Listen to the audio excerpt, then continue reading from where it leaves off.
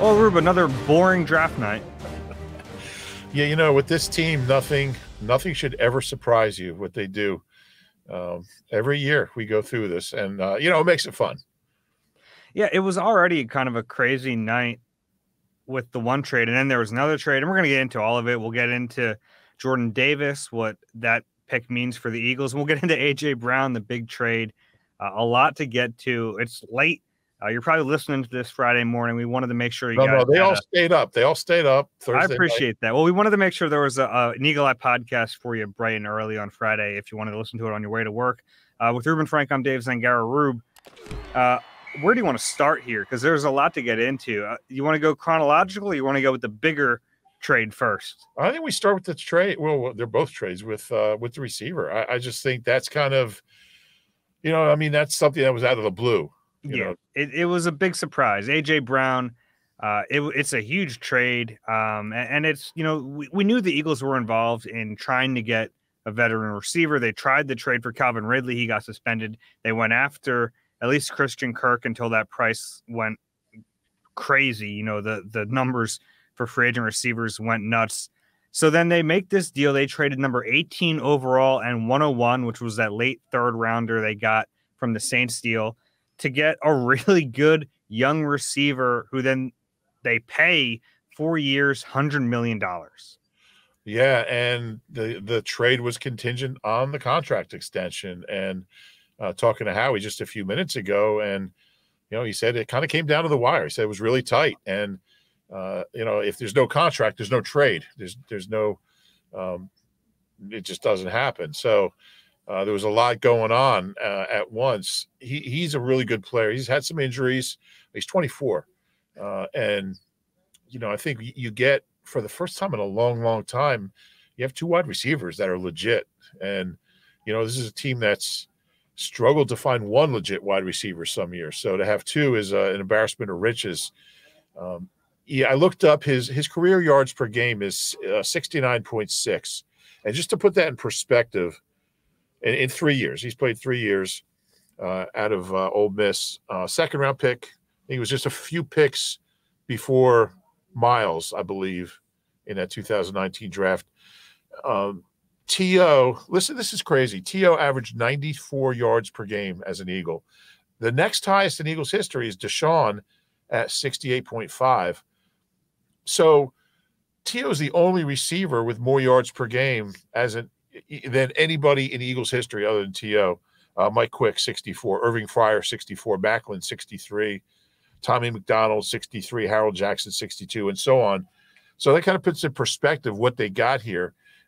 Over the last 3 years, he has 10 catches of 50 yards or more, most in the NFL during that span, and 6 more of 40 yards or more. Big play guy, good hands, just a really solid player, and kind of guy they just haven't had. It comes down to, I was surprised the price was as low as it was, a 1 and a 3. I thought there'd be something else there. I thought it might be a 1 and a 2, a 1 and 3, and something else. And it was the second of their 2 threes, 18 picks after the first one. So they gave up the lesser of the 2 third-round picks. And this is why Howie makes these trades, to have these assets, and then uses them in a really good way. Without the Saints trade, really, without the whole, everything's just so related, but without all those moves, this doesn't happen. So I think they're just so much better on offense right now. We said it.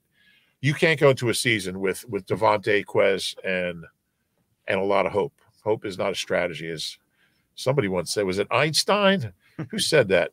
Howie Roseman said that a couple of years ago. So, and he's going to make Devontae better. Devontae's going to make him better. When was the last time they had 2 good receivers? Just good receivers. It was Deshaun and Macklin, like above average. Deshaun and Macklin missed one of those years. They weren't together all that long. Jalen Hurts is going to have every opportunity to be the playmaker that they hope he is. There's no excuses now. He's got the receivers. He's got Goddard. He's got backs that can catch. He's got an O-line that can protect, and go play football. Yeah, and they've spent so much time this offseason talking about building around Jalen. What they had wasn't good enough. They needed to add more. So I give them credit for doing it. As far as the price, I mean, it's pretty fair. You give up the 18th pick. The amazing thing is they made both of these trades without giving away their two highest day two picks. They Right. kept number 51 overall. They kept number 83 overall. A chance to still get some really good players on Friday. I thought that was probably a really important thing to Howie when he's going through this. Yes, they gave up a lot of picks on Thursday, but they didn't give up those two highest day two picks. I think that's a big deal. As far as AJ Brown, he's just a really proven player. You know exactly what you're getting, and you have to weigh it because it's kind of funny in that spot with 18. The Titans ended up taking Treylon Burks, who has been compared to AJ Brown. So it's Right. like, all right, do you take this kid at 18 who might be that good and you get him for really cheap for 5 years, or do you get the proven commodity and you pay him and you know what you're going to get? Look, there's not an easy answer. What I can tell you is they got a really good player and they know he's really good. You don't have to play that waiting game. You don't have to wonder if he's the piece you need. And the price is the price. You know, that's what it was going to cost. 25 mil average over those 4 years makes him the fourth highest paid receiver in the league. He won't be that for long. Other contracts will come and they'll top that. One important thing Howie mentioned was that, and this is true, we've talked about this. You have a quarterback on his rookie deal. It allows you to kind of spread some of that other money out. Think back to Russell Wilson and the Seahawks. That was how they were able to build that team, was because they had this cheap quarterback and they were able to put that money elsewhere. And that's kind of what the Eagles are doing right now. Yeah, if the Eagles had a quarterback on a second contract, this deal never happens. If you draft a receiver, obviously he's much, much, much cheaper. So, you have to weigh all those things. He's also a risk. I mean, you don't know. You might get another Rager. You might get another Devontae. You might get a Deshaun. You just don't know what you're going to get with a veteran. You know what you're going to get, and that's why you're paying a premium for that. I mean, he's gonna catch between 60 and 75 balls for 900 to 1,100 yards, most likely. And that's what guys are making. I mean, I'd rather have him at 25 million a year than Christian Kirk at 18 million a year. I mean, he almost seems like a bargain if you're going to compare it to Kirk for 18 mil. He's a better player. He's 24, which is, you mentioned it, but I think that bears repeating. He's 24 years old. He already has 2,000-yard seasons. He would have had a 1,000-yard season last year if he would have stayed healthy. Yeah, and you look at this offense now, and they're just suddenly so much harder to defend. Because I think Quez now, you have a really good 3 now. Mm-hmm. As a 2, I don't think he was, I think, look, as a 6th-round pick, you can't complain about the production. What he did last year, it's really impressive. But now you got him as a 3 and a legit 1 and 2, or, really 1 and 1A. I mean, I don't know who one's going to be a different guy each game, which again is another really good thing. I mean, this is going to make Devontae a lot better. Nick had some really interesting things to say about that, about how this will help Devontae and just make the Eagles more, more difficult to defend. But, and then you throw Goddard into the mix, who averaged over 14 yards a catch. So now you have, 2 legitimate receivers, wide receivers, a legitimate big-time tight end, Pro Bowl caliber, I think, and then Quez. This is more weapons than this team has had in quite some time. Yeah, and then if you throw the running backs into the mix, Miles Sanders is a pretty good runner. You have Kenny Gainwell, who I think is only going to get better in year 2. But I wanted to go back on something you just mentioned, what Nick was talking about, what AJ Brown can do for Devontae Smith. He gave a really, I thought, insightful comparison to when he was with the Chargers, and Keenan Allen kind of had a down year in year 2 because defenses had the tape on him and they were able to really key in on him. This is kind of the way they prevent that is, sure, key in on Devontae and leave AJ Brown single covered and let him beat you. And I think that it's going to help both of them, and it will probably help Devontae's development, not only from the perspective of having a veteran in the room who's 24, but having a veteran in the room, but also, defenses are going to have to pick their poison with this offense. Now, it all comes down to, can Jalen Hurts get them the ball? And we certainly have questions about that, but we'll know. We'll know for certain. I didn't know for certain based on what he had to work with last year in his first year as a starter. You look at the depth chart now and you think, oh, we better know. I mean, if we don't know after this year, then we're never going to know. Yeah, and I'm glad you mentioned Gainwell because, and I don't know what kind of receiver Miles will be. I don't know if he'll ever catch 50 balls like he did as a rookie, but Boston Scott can catch the ball. Gainwell, I thought, was really, really good catching the ball. What did he have? 30 catches, something, 32. So just, he drops back. He's going to look at the field, and somebody's going to be open. And that wasn't the case last year because they were trying to force feed Jalen Reagor, and that just hurts everybody. Jalen Reagor was playing 70 snaps a game, catching, a pass every other week for -2 yards, and they were predictable. They when you have a guy in there who's not a weapon, who's not a legitimate NFL wide receiver, it just hamstrings everybody. They're not going to have that this year. I don't know if Reagor will be on the team or not on the roster, but obviously now he's not part of the mix. He's not part of the regular rotation. I'm sure they'll still run a couple gadget plays that'll get half a yard on, but it's going to change everything. When you're not trying to force the ball to a guy because he's a first-round pick, and you're trying to establish him, and you're trying to get something out of him, and you're trying to rationalize picking him, that's just not the way to run an offense. So,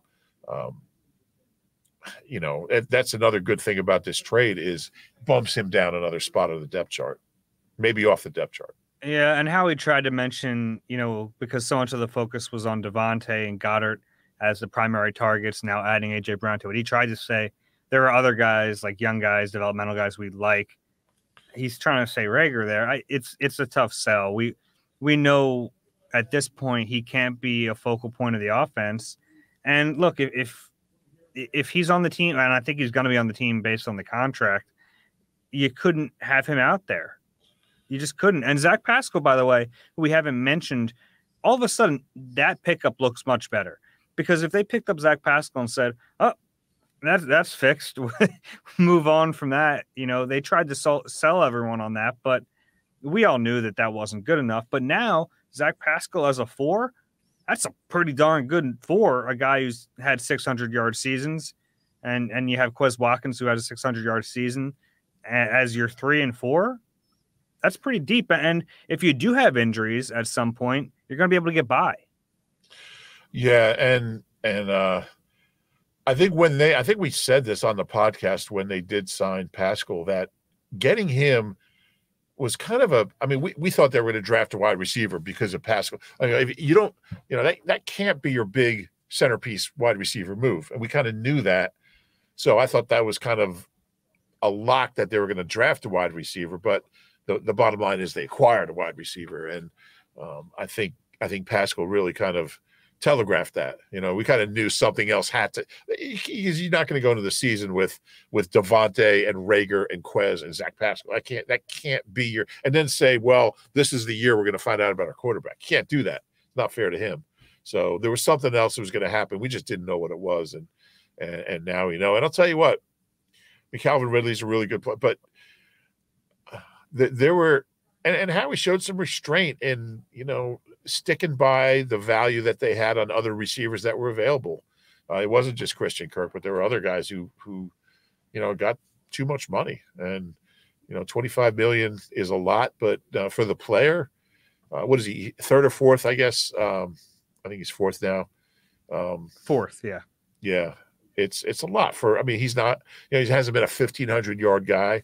But like you said, that number is going to come down by the beginning of next year. He's going to be like the 17th highest paid wide receiver. By the end of the contract, he'll be demanding a new deal and holding out. So it sounds like a lot, but it's how he makes the cap work for him, and he's an Eagle for the next 4 years. Yeah, and I think so many people were focused on Deebo Samuel, and what I'll say is, look, he's a great player, and he's coming off an incredible season, a season that we haven't seen A.J. Brown have. But I had more questions about Debo replicating that success elsewhere away from Kyle Shanahan than I do about AJ Brown replicating his success in a different offense in a different city. Yeah, that's interesting. I mean, I think Debo would have been fine here. I think he would have been fine, but you're there's no one. I don't think there's anyone in the league better qualified to get more out of him than the structure he had in San Francisco. So you're going to pay for that production where I don't know if he's going to be able to replicate that. Yeah. With AJ Brown, I still think there's more there. Like, I think he can still get better. No, I think that's all true. And I think that makes this kind of a safer move than Debo, who would probably cost you about the same, I guess. Maybe more. Maybe this helps Debo. Maybe. Because if you're Debo's agent, you say, well, 25 is the starting point on this contract. I still think Debo's going to be a 49er. I just, what percentage of trades that are rumored never happen? The guy just re-signs with his own team. Like, yeah, I mean, 90. But whether he stays with the 49ers or goes elsewhere, he's going to get a contract, you'd think. Oh, yeah. So, absolutely. Yeah. Won't be here. Yeah. You don't think Howie's going to... I think that's probably it. You got anything else on AJ Brown before we move on to the actual draft pick? Let's move on. So the Eagles are sitting there, and there were no trades in the top 10 going off the board. And honestly, early in the draft, it wasn't going their way. The first 5 picks, right? 5 picks are defense, and you're thinking, all right, like these are players that you would hope would get pushed down. You had Derek Stingley go at 2.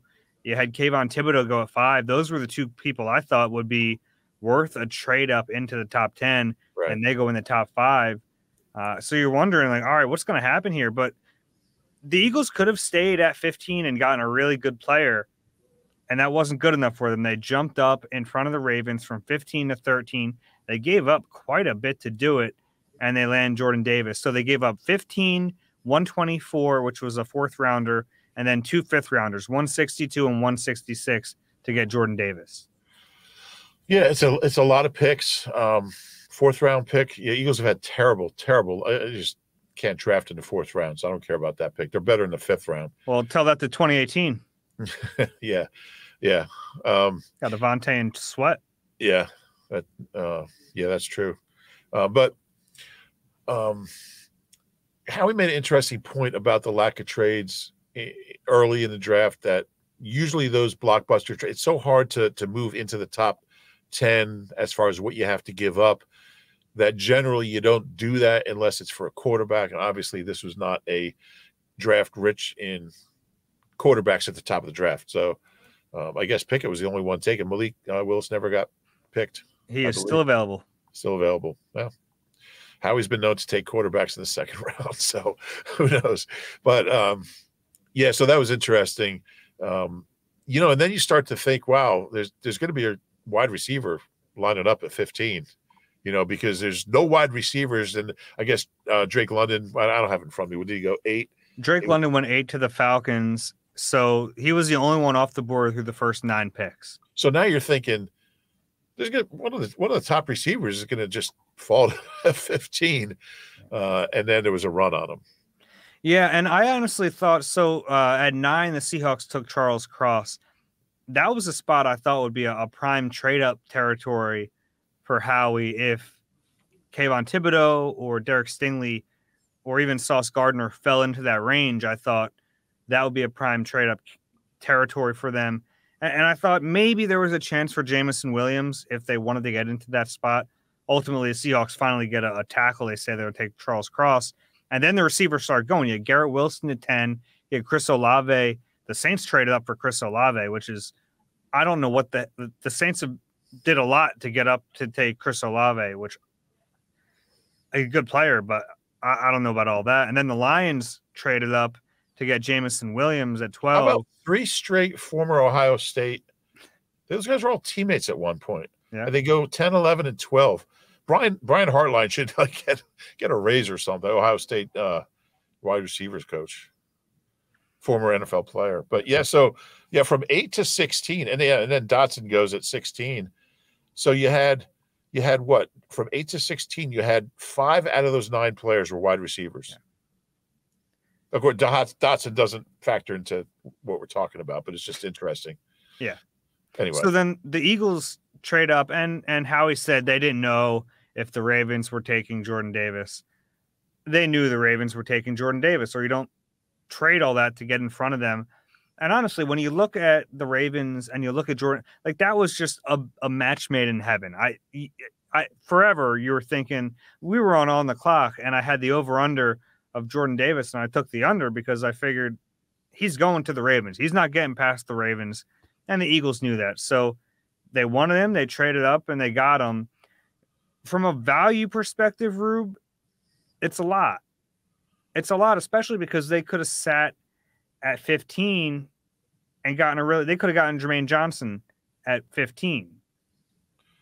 Yeah, a little bit of a risky pick, and I think he's a guy that there's not a real consensus about.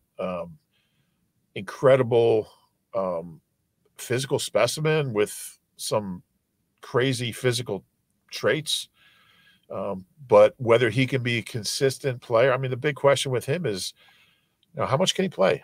How many downs can he play? Can he be more than just a run stuffer? Can he get to the quarterback at all? When you take a guy at 13, you don't want a one-dimensional guy who's just really, I mean, he's incredible against the run. I mean, he was as good as anybody in the country against the run, but you want more than that. And we talked to Andy Weidel, who said, physically he has it in him to be a guy who can get to the quarterback. He wasn't really asked to do that. I don't know if I buy that. I mean, he just, what do you have, like 4 or 5 sacks in his career? I mean, he really wasn't, though. They were rotating. They had such a good line. It wasn't even the best interior lineman on that team. It's a tough deal, and it kind of goes with all the Georgia players, even on that line. I mean, we saw Trayvon Walker go first overall. His stats don't blow you away, right? And it's because they were asking him to do certain things in that defense. And I thought Jordan Davis, actually, we had a chance to speak with him through a Zoom call right after, and he brought up the way they asked him to play took a lot of selflessness, because he was doing things that weren't flashy. He was eating double teams that allowed his linebackers and his safeties to come up and make plays. And all that's true, and it makes it really tough to then project what he can do in the NFL. All you can do is say, all right, at the base level, he's going to be ridiculously good at stopping the run. Yeah. Right? At worst, he's a great run stuffer. And look, I agree with, I wouldn't take a run stuffer at 13 either, but that's the absolute floor. That's the minimum. He's going to be a monster against the run. And the pass rush upside, it's tough to figure out, but the athleticism, he's literally one of the most athletic players ever when you look at the size and the numbers. Yeah, ran a 4.2 at the not quite, but it was still pretty fast. Look, he doesn't have to get 10 sacks a year, but be active on third down. And he won't. He's not going to be a 10 sack. Fletcher Cox isn't a 10 sack guy. He's worked out all right. He's had 10 sacks in a season. Once. Yeah, and he had 9.5 once and 8 once. But yeah, I mean, he's not Fletcher Cox, but he might be as good a run stuffer as Fletcher Cox. So I think he already he's going to be that good as a run stuffer. I don't have any questions about that. It's what can he give you outside of that? But I mean, they're going to ask him to basically play the nose in this defense, and we saw they didn't really have that position last year. They had a bunch of 3 techniques. They had Fletcher and Javon and Milton Williams, and I'm starting to wonder with this rotation if we're not going to see Milton on the edge a lot more. That's a question for training camp. But if you're rotating Fletcher and Hargrave and now Jordan Davis, it's going to cut down on Milton Williams snaps. So I wonder if you start to see him play the edge more. And honestly, I wonder if we start to see more 3-man fronts out of this team, because he can play that 3-4 type of end. And then you finally have a nose. And I mean, Reddick certainly you could see him as a 3-4 as well. Yeah, he's an outside backer. What's that? Yeah, he's a 3-4 outside backer for sure. Yeah, I could definitely see Gannon using some 3-4. I don't think he's going to. I certainly don't think he's going to limit himself to being a 4-3 guy. That's his nature, is to do different things. Yeah, interesting pick. I'm not sold on it. Kyle Hamilton is out there. If it was me, I would have taken Kyle Hamilton. I don't think there's a chance he'd fall to 14. Excuse me. He can do so many things for a defense. So it'll be interesting to see how this all plays out. They've never taken a safety in the first round. I guess they just weren't going to do that. What would you have done? It's a tough deal. I probably would have stayed at 15, knowing I would have gotten either Jordan Davis, Kyle Hamilton, or Jermaine Johnson. But I can't fault them for getting who could be a really special player. And the risk here is, I don't want to overstate the risk. He's not like a boom bust prospect. It's not like he's either going to be an all-pro or a bust. I don't think there's a real bust factor here. The only bust factor is that he doesn't develop into a much better pass rusher, because like I said, I think the floor is he's still a really good run stuffer, and he'll eat double teams and he'll do a lot of the dirty work that isn't going to get noticed, and he'll still be a really good player. I think he's going to be a really good player. Whether or not he becomes a legitimate, push the pocket, get after the quarterback, get hurries and sacks and QB hits, I don't know. That's really, really tough to project. It's really hard to project that. And I asked Andy Weidel about it because, there's not who do you even compare this guy to? I've heard some comparisons. Albert Hainsworth is one that I've heard, but there really hasn't been a guy like this. So those comps are fun for all of us, but they actually do help a team when they're trying to figure out what this player can be at the next level. And it's really tough to figure out one for this guy. Like, you take Mike Patterson, was a really solid run. He was a first round pick later, really solid run stuffer. Didn't give you anything, in pass rush. If he got a sack, he got like one or two a year. It was just an effort sack, or he was the first guy to touch a quarterback when he fell down, or he was the closest guy when a guy ran out of bounds or something. But, he obviously Jordan Davis is a better athlete than Mike Patterson. There's no question about that. Mike wasn't running the 4.78. I don't know, when he returned that fumble in San Francisco, it took like 9 minutes to get to the end zone. But, but I'm thinking of that style guy who's going to, just be really good against the run, and then not give you that, that extra dimension. So, I thought what Andy Weidel said was interesting. They seem confident. They wouldn't have drafted him at 13 if they didn't think he could give you something in the pass game and play on third down. Yeah, and there is, the projection makes it really tough. Based on his talent, he should have been a top 10 pick. There's a reason he wasn't. Yeah. I wonder if it becomes difficult. You look at Georgia's defense and, just how much talent they had in that group this year. And, how do you separate, because they play so well together, and he talked about that. Yeah. How do you separate individuals when they play such a team style defense? I mean, it is one of the greatest defenses ever assembled in the history of college football. I think they gave them a touchdown at the end of the national championship game that put them over 10 points a game. They would have been the first team ever to allow single digits per game over a full season. They allowed 2.4 yards per carry. I mean, some of the numbers are unreal. They had five defenders go in the first round, and Nakobe Dean wasn't one of them. And if you just watched them this year, you would have said, "Oh, that Nakobe Dean is their best player." How about that? I'm just looking. Quay Walker went 22. Devontae White. A lot of people were giving me credit for, which I'll take. That was my bold prediction was that he'd be the first linebacker. Yeah, you did say that. Devontae Wyatt, 28, surprised me a little bit. But yeah, it's an interesting question for Howie, I guess, later in the weekend. Just when you're looking at that defense and the way they all rotate, they all play together. How do you does it make it harder to evaluate? It's like if there's a guy playing for Toledo who's like head and shoulders above everybody in the MAC, like it's easy to just like, well, that guy you can see.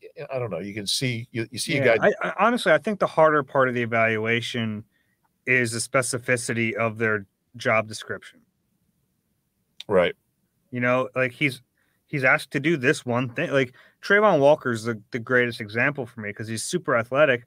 He was asked to set the edge, and he did it really well. And his numbers weren't great. And people and Jacksonville was able. Look, I wouldn't have made it in the first overall pick, but Jacksonville was able to separate it enough to then feel comfortable drafting him because he has all the measurables, he has the athleticism, and you're right. They were too good in a way. They were so good it makes the evaluation really tricky. You know what else is really tricky? The word say it again. Specificity. Specificity.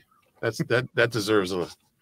If you guys are just listening to this podcast, we're just held up a giant cardboard cutout of me. Oh yeah, just remember, there's not everyone can see us. Yeah, which I might take home so this doesn't happen again. Although if I got imagine me driving home and I get pulled over and the cop just sees me next to me. It's in the passenger seat. Yeah. Yeah. Oh, he was driving at the time when I ran the red light. It wasn't this Dave. It was that Dave. Yeah, I don't know. So, what do you make of this first day? They ended up basically using 6 picks on 2 players, but most of them were later round picks. And like I said earlier, making sure they kept 51 and 83 is a really big deal. Yeah, and they still have 2 first-round picks next year, so that's they're still there. I think it was a good day, and I think you make a great point that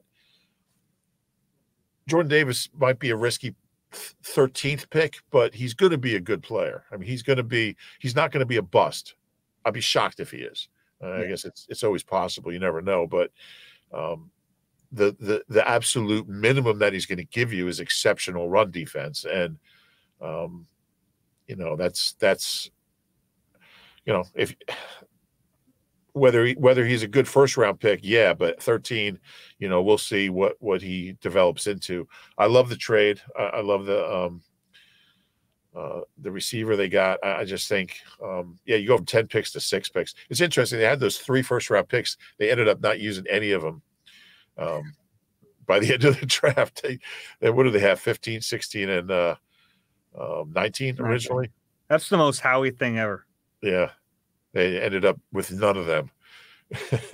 So that is Howie. But I really like the trade. I just think that you're getting a receiver that's a known quantity. And when you're talking about a team that's drafted Freddie Mitchell and Kenny Jackson and Nelly and Rager and J-Jaw, not to mention, there's a whole litany of guys.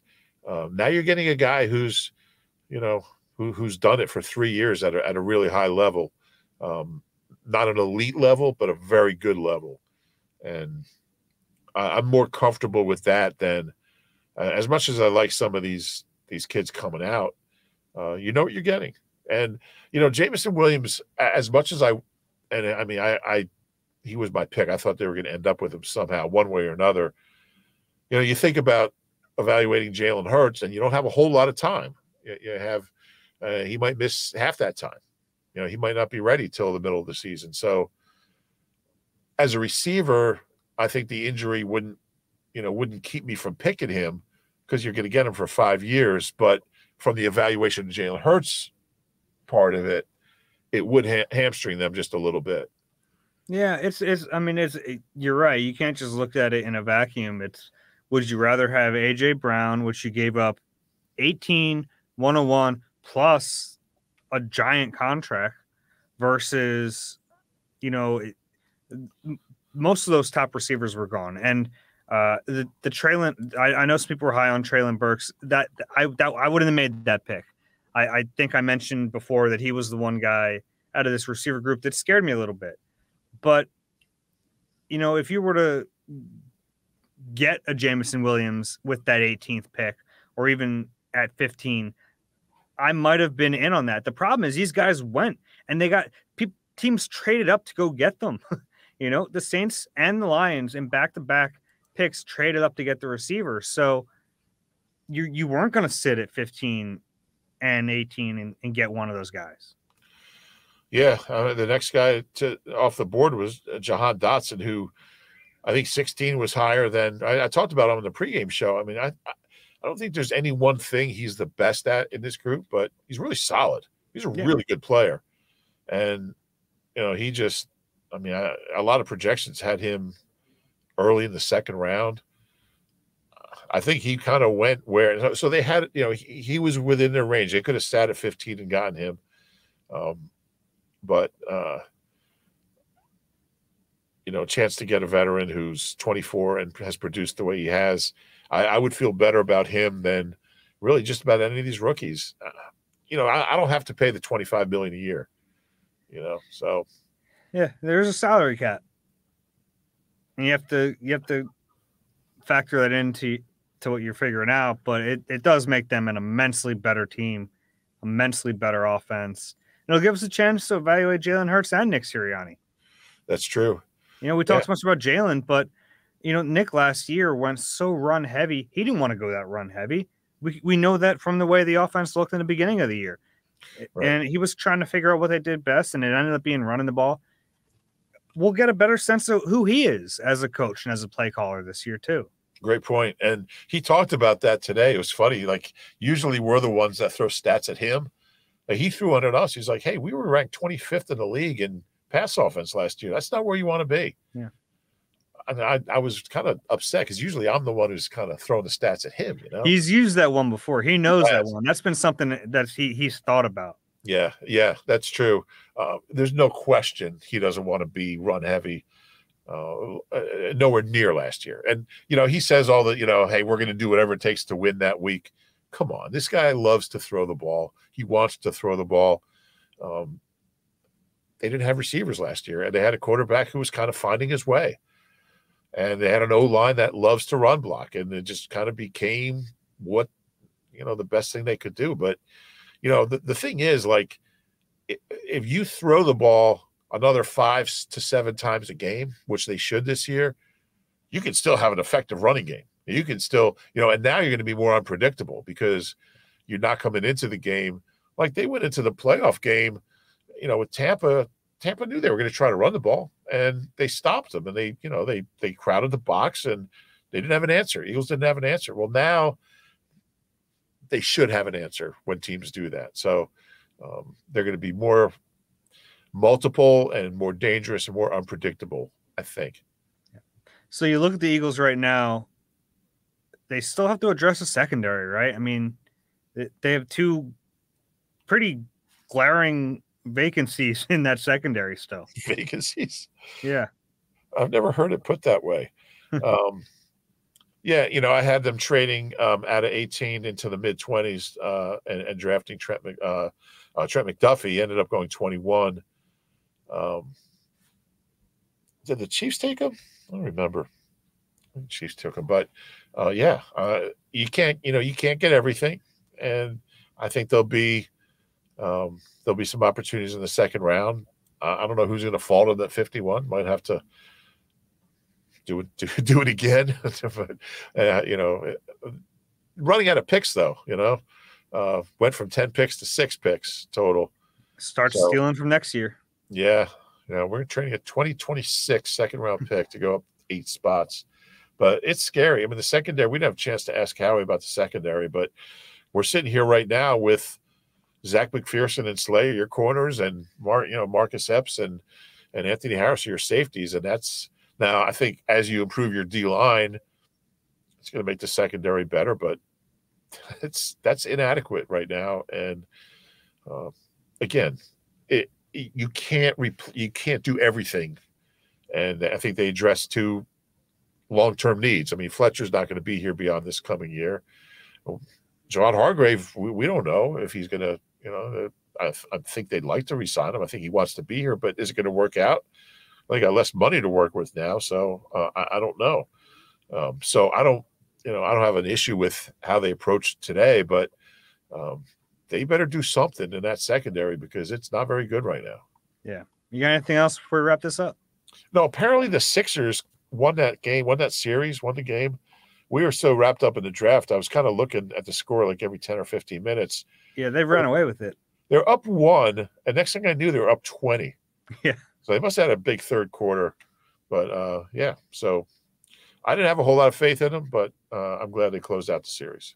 Yeah, it was a fun night in Philly. It really was. Yeah.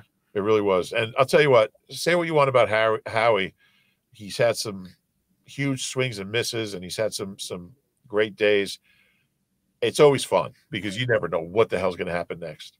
Yeah, absolutely. And we'll be back with you guys throughout the draft. We're going to do a pod after each day concludes. If you enjoy the podcast, please do us a favor, rate and subscribe wherever you get your pods. Leave a 5-star review. If you're watching on YouTube, please click the like button and subscribe there as well. That's it for Reuben. I'm Dave. We'll talk to you soon.